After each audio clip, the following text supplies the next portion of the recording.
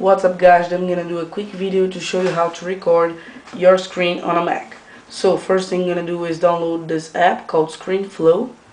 The download link is in the description, so go there and download it and install it, of course. So after done that, open it.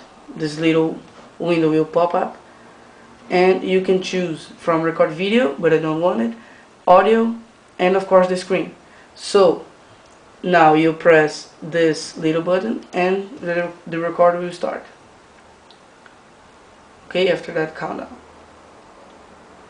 Okay, now it's recording. As you can see, there's this icon showing that.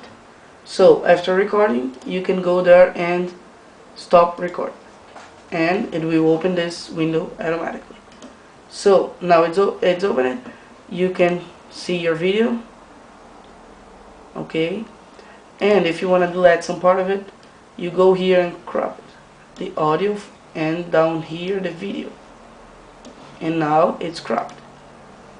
So okay, here you have the video properties, the audio properties, the screen recording properties, the cursor, and text and media.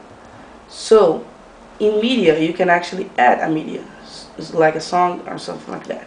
So press it, choose, okay, select media, open. After done that, you can double click it and you will see it down here. So put it in the beginning, and of course in my case the music is way bigger than the video, so go with the final and crop it. Okay, now you have the audio, the video, and the music, as you can see here. So but of course you can go here in audio and put the volume, like your voice higher or the music lower, you can choose it. So it's basically it. You can delete it, of course. Right click it here and press delete media. Okay, of course the media will be deleted, and it's pretty much it. And to save it, it's pretty simple. Go here to file, save as, of course choose a name and choose the folder like desktop. Okay, save it.